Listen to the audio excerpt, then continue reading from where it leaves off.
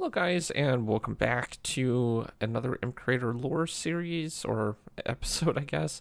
So today what we're going to be doing is basically making a new set of Piruff trees, which are basically for that biome that we have with the trees and stuff in it. I wanted to design something with roots. That way then things would basically allow us to be a little bit over the edge and still allow us to actually place a structure and stuff. So the roots should act as a kind of like a additional area for a little bit uneven terrain, not a huge amount, but it will still give some characteristic to the tree itself. Hopefully that's what will happen. It will take a little bit of time to figure out the exact model and stuff like that. And what else we did today was worked on some extra blocks for decorating these trees. So we'll be making a couple moss blocks and a vine system. Well, not anything with mechanics just yet, but something that we can eventually use for decoration and stuff like that. So basically I wanted to get the leaves in, and I needed to just shift this whole thing up by like one block because it just looked a little bit odd like that. So I moved it up by one block, removed all the leaves from underneath, and then I just patched up the actual leaves on the top here, so it would basically work like that. So basically this is what I went with. I changed some of the parts down there, and about 4 blocks underneath the root system will be. So basically everything above 4 blocks is basically where the tree is, and we'll kind of go from there, I guess. So now that I got that part in, I needed to I started thinking about actually making some of those blocks.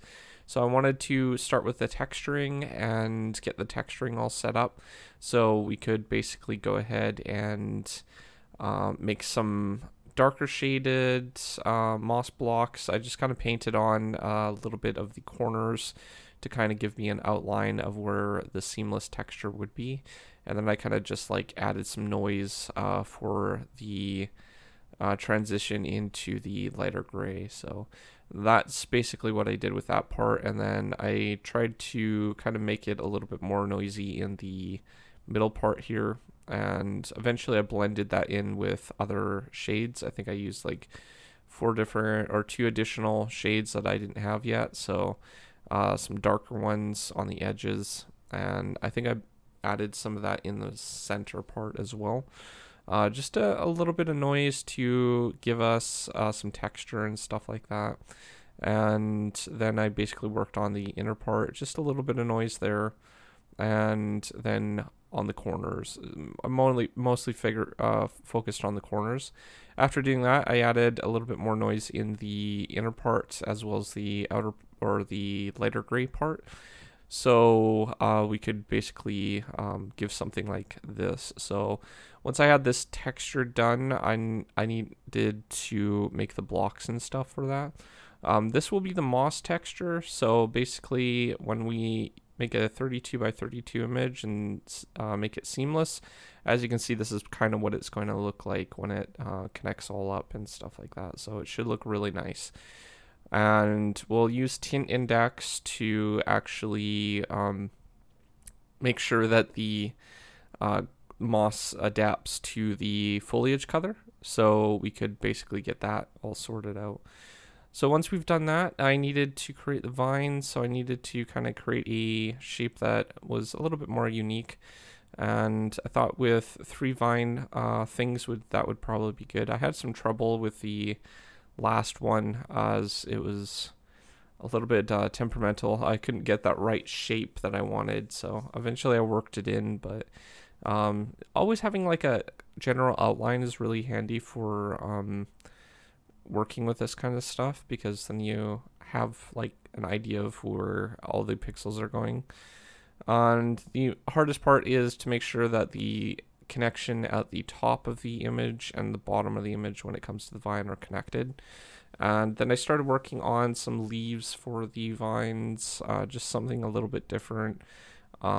then just some string textures and stuff like that. Eventually I ended up making the leaves a little bit lighter as well. I think I used the grass texture, the grass gradient for the actual leaves and stuff. So I started filling in some of the with the darker shade that we used, just to kind of separate that gray a little bit more. So I filled that in, and then I worked on the leaves a little bit more, but I eventually didn't like the general look of it because I was restricted to a very low scale of quality. So what I ended up doing eventually was just like making sure that uses the grass color, because it was just not enough transition between the two grays, I felt. So I'm glad I did, because it looks really good when I was finished with it. So yeah, so basically I started working with that, and then I started experimenting with the lighter color. So I went with the darker one first, and then I actually went with the actual a little lighter gray to fill in that spot, and it does look really good. We'll see it in game in just a few moments, but I needed to make sure that this was seamless. So I was just adding some extra detail around the vines themselves, just to give it a little bit extra shading. And then once I had that part in, then I could go ahead and test if the axis was seamless. So I wanted to make sure that it was seamless. So I went like that, and it was. So that was perfect. Well, it was a little thick around these parts, so I had to delete some of this stuff just to clean it up a little bit. But overall it was pretty good. So I was just making sure that it was seamless from that point, and I was pretty happy with the design, so we used that for the vines, and just some minor tweaking. Sometimes you don't always have it seamless, even though it looks like it could be, and it's important to double check with the 32 or the ×2 of the actual size of the image. If you wanted to see all sides of the connection and stuff like that, then you could go ahead and even do a 3x3 image, but in most cases you will only really need to have like 2x2 of your actual image size. So, and I found that's the most easiest method. Of course, if you have Sprite or something like that, then you already have tools that can make it a lot easier for texturing without doing that step. But in Paint.net, you kind of have to do it that way. So I wanted to make I believe the vines first. So basically what I was doing was just making sure that it was center. I was playing around with some of the settings, just see what I could come up with, and I didn't like how the pixels were all stretched and stuff like that, so I just used the default system for that, and we'll be using this as the vine texture or vine model. And one of the mistakes that I ended up making, that I ended up correcting later on, was only making sure that the one side was with tint index. I didn't realize that you had to do that for all the sides, so I must have forgotten that. But once I got the texture and stuff in, I basically exported it and, well, set up the display and all the other stuff. We ended up going back and fixing some of the display stuff as well. So there was a few things with the display that I wanted to tweak a little bit, because it was a little bit hard to see the actual texture of the vines with the current model. So I ended up going back and making the actual display for it with more of a 2D texture, so people could see what the vines look like. But we'll get back to that in a little bit. So the other thing that I wanted to do was make a moss block, like a block that could be used as moss. So I ended up creating that, although I had some trouble with getting the tint index in. I'm not sure why it wasn't showing up for some reason. It was weird, but eventually just off clicking it and then clicking it again gave it. And then of course I had the same issue with not knowing that the sides had to all be selected in order to apply it to all sides. So that was another issue that I had to correct. We'll probably correct that in a couple extra, like a couple minutes. And then I needed to export and save those. So basically I always keep a copy of the models themselves just in case I need to go back and edit it in Blockbench or whatever. It saves importing the model and setting up all the textures and stuff like that again. So it's just one of those things that I really tend to do. That's why I've always included it mostly in the workspaces, project workspaces and stuff. It's just easier because, I mean, you're already there, you're saving it and exporting it, so it's like, might as well like or save the actual Blockbench file, right? All right, so this is basically the moss carpet that I was creating. This one will go on top of the tree branches or tree roots, just at the base of it. We didn't actually use the moss block just yet, though it could come in handy for other things later on. And I was just adjusting the holding position for the third person, and that way it was set up that way. And I wanted to adjust the first person just a little bit as well, so it was a little bit more in proper place. Now everything else was pretty much good to go. I didn't see any issues with the display properties or anything like that. So I exported it and saved. So once I did that, I needed to import all the assets, needed to import the textures, and then import the models themselves. So that's basically what I did here. Fun note, I actually had to go back and do this twice or a couple times because of the other issues that I had. So, and then I needed to make the blocks for the actual moss block, moss carpet, and vines. So I started working on that, and I believe I started with the moss block, and I needed the texture. Though the texture was already set up through the model itself, but I just like to keep everything, you know, close to everything else, I guess. So basically I was just setting up the properties. I didn't know what I wanted to go with, but I set the hitbox or the hit resistance or something to, like, I think it was like 1 or something like that, 1 and 1 or 1 and 2 or something like that. And then just setting up the rest of the properties and stuff for the block. So the grass, I think the sound was more of a moss block. There's apparently a moss carpet sound as well. I didn't know that. I thought it was just the same thing, but apparently not. And then I wanted to add flammability to like 10 or 20, something somewhere in there, because moss would be flammable. It's actually quite flammable. So yeah, you would have to create that. So I ended up adding that because if the tree breaks and you want the moss to burn too, right? So I'll probably add a condition for the carpet, so it has to be on a solid face, but we'll get back to that in a future video.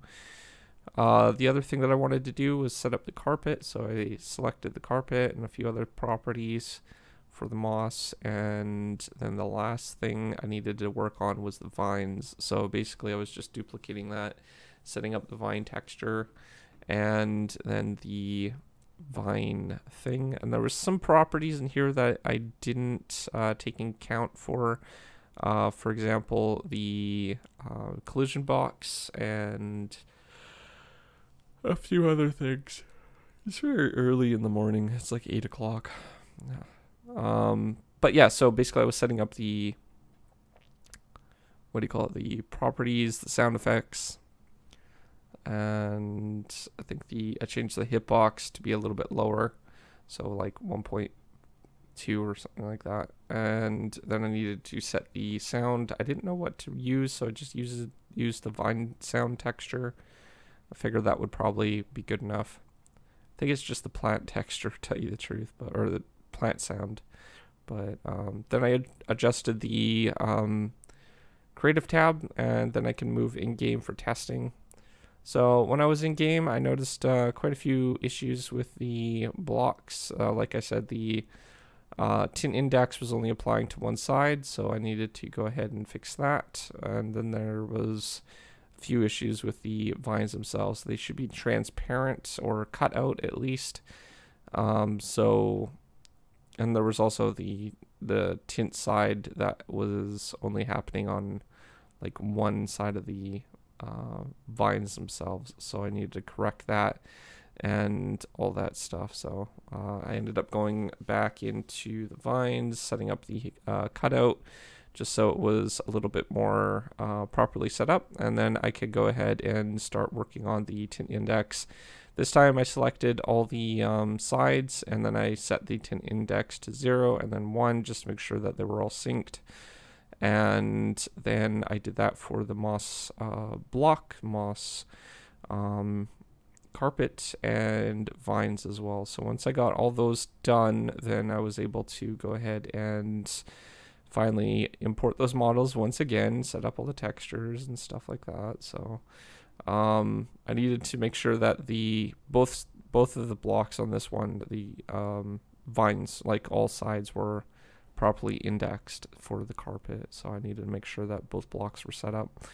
But outside of that, it was pretty good. The tint index you have to enable to your block bench settings for the texture. It's not there automatically, so if you needed to use it, then you have to actually set it up manually through the gear icon and then set up all the things. So I had to delete the models that I had before and import the new ones so I could basically use it. So after doing that, I just regenerated the code and built it so I could basically make sure that everything was set up. And as you can see here, it is set up, but we're blocked from actually going through the vines. So I wanted to fix that issue quickly, and that's just going into the vines and then setting the block to be walk-throughable. And now we can kind of go through the block and stuff like that. So that's perfect.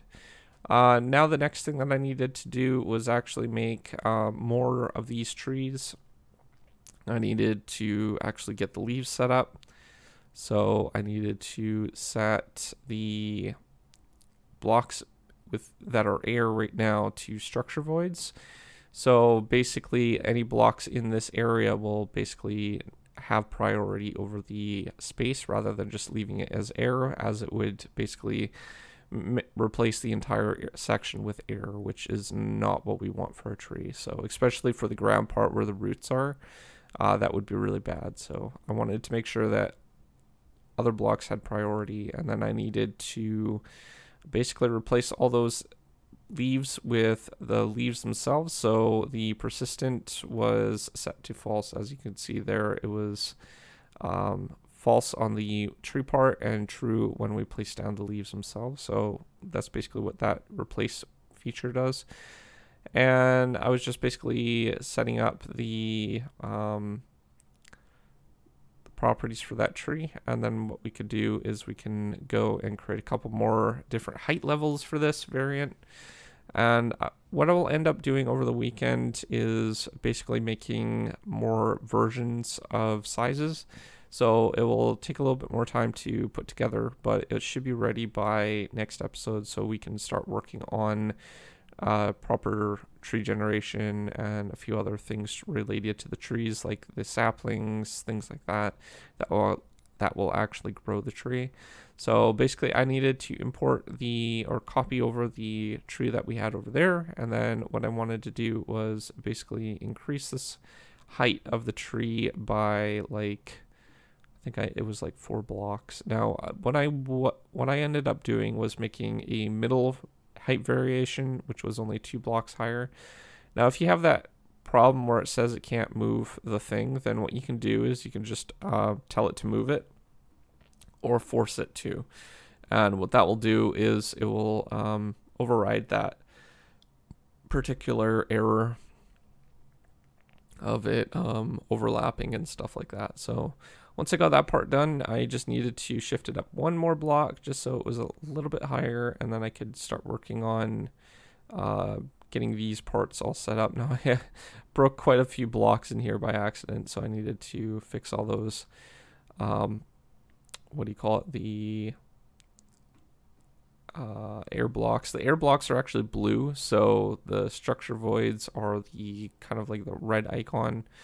It would be nice to have more options for displaying things that are like cave air, void air, things like that, as it would be really handy for knowing all the different types of materials and stuff like that. But I'm not sure if they're going to be adding that in the future. I did notice on Wiki there was some variation, but at the moment it's not in Java, so maybe it's just a Bedrock thing or something like that at the moment. But hopefully they'll synchronize that between the games, so it's a little bit easier, as making structures and stuff can be a little bit tricky when you need to use cave error in some cases. So, but outside of that, we got that part done. And then I needed to go ahead and clone this and clone the other part. And then what I was going to do was make a third level, basically just a smaller version by 2 blocks for this variation of tree. So I needed to kind of clone down this entire thing by a couple blocks. So I was just trying to find the hitbox for the structure void, and then I need to move it all down like that. And there's some things that I needed to sort out from there. I needed to make sure that the vines were all, you know, looking good again, and placing some structure voids that I break by accidentally. But outside of that, it was didn't take too much time to do.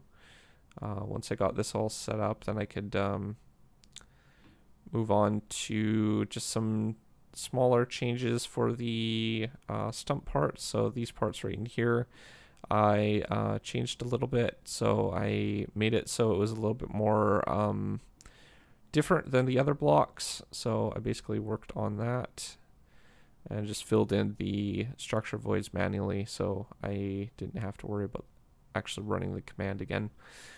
And this one I changed a little bit as well. I brought this one up like 3 and put some moss on top. So it was just a little bit different in the aspect of the bases. We'll probably use, I don't know, some rotations and stuff like that. I'll probably set up different rotations for all 3 of those structures, as well as the additional sizes and stuff like that that I'll end up making. So once I've done that, I needed to create a placement condition for the vines. I'm not sure if I'm going to keep this. I might end up moving it to like creating a different system for an update tick, just so that they generate. Because when I made the thumbnail for the video, I noticed that they pop off when you're generating them. So it might be wise to actually run it through like an update tick. So when they first tick or whatever, then they might be able to drop off or something like that. But then again, it wouldn't work if it's done that way. So you might need something like a nearest neighbor or something. I don't know. I'll have to figure out something that will work. I don't know if it will work at the moment, but I'll need some time to think about how and to test it when we actually do generate it, because if it does drop the placement condition problems, and it's going to be a problem of its own, so we'll have to figure out something for that. But even if it's creating a proxy block that will have the condition, but the other blocks won't or something, I don't know. We'll figure something out. But at the moment, I just need to create the structure of the folders up a little bit more so we could find everything a little bit easier. And there was just importing the structures for the vines or the trees that we designed today. So again, next episode, what I'm going to do is work on the probably get the what do you call it, the trees imported and different rotations and stuff like that, and we can start working on the sapling script and a few other things like that. I'll be rotating all these blocks or these trees, so basically using the structure block itself, I can rotate them, and then we'll be able to do that. So one of the other things I wanted to fix, like I said before, was the display for the actual the vines. So I needed to set it up so the size was a full texture like the vines actually are in the Minecraft, and I just wanted to make sure that the light source was coming from the front, so it was lit up and not like on an angle or anything like that. Once I did that, I needed to replace the model again, and then regenerate the code, so everything was set up again once again. So just testing it in game, and it looks really good. So as you can see, it looks like a 3D model when you're actually holding it, but it's a 2D image when you're actually looking at it in your inventory, which is perfect. So that's pretty much it. I needed to create just some exercises for these trees for my outline when we do go ahead and, when I go ahead and create the other trees off camera. There will be 4 rotations for each one, so there's going to be a lot of trees that we will have to program in for the variants for the structures and stuff like that for the saplings. And it will take a little bit of time to set up the rotations and stuff like that, but I'll make sure that everything is done properly when it comes to making sure the leaves are all set up this time around and stuff like that. I don't think I set it up properly last time, so they didn't decay, so I needed to make sure to replace the leaves and stuff, which is kind of the point why I'm redesigning the trees from the ground up. So hopefully this will help with the generation and stuff like that. But those are the other sizes that I wanted to create, and then I did end up creating a couple more larger ones, which are basically a little bit taller than those ones. So I'm not sure if I'll use those ones, but I wanted to make sure that I had a little bit more variety of sizes. So basically I was just creating a size here that was 11 by 11, and then I needed to get the height of this one. So this one's 15. So I set the height to 15, and then we'll kind of build up from that point on. So 15, and then we'll go with like 17, and I think I went with 19 as well. So those will be my height variants for these ones here. So as you can see, there's quite a bunch of height variation between these trees. That's good, because then you don't have all the same kind of height restrictions and stuff. But that's pretty much all I did today. If you're new to my channel, don't forget to subscribe, comment down below, rate the video, and I will see you guys next time. Thanks for watching. Peace out.